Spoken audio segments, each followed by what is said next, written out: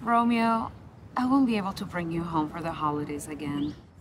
That's okay. I'll wait another year. I won't be able to introduce you to my parents ever, unless... Unless what? Unless you get rid of your backpack. What's wrong with my backpack? You're a professional with a backpack. Julia, when we met in college, I was wearing a backpack. You were a student, Romeo, but now you're a professional. Julia, you are the love of my life. We've been together 4 years. Don't let my backpack get between us. But have you even tried carrying a briefcase? They come in different colors, and some of them even have a shoulder strap. A shoulder strap is not going to give me the support I need. It's a backpack. Why would you insist on looking so casual and relaxed when you could look like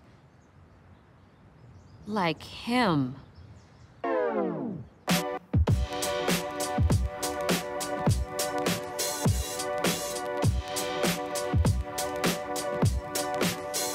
Hey, man, can you stop modeling for a second?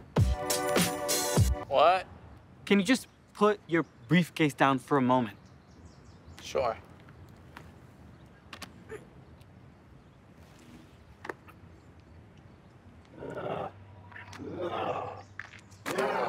You see, that's what happens when you don't take care of your lumbar area. Is that what you want? Please, can you do it for me?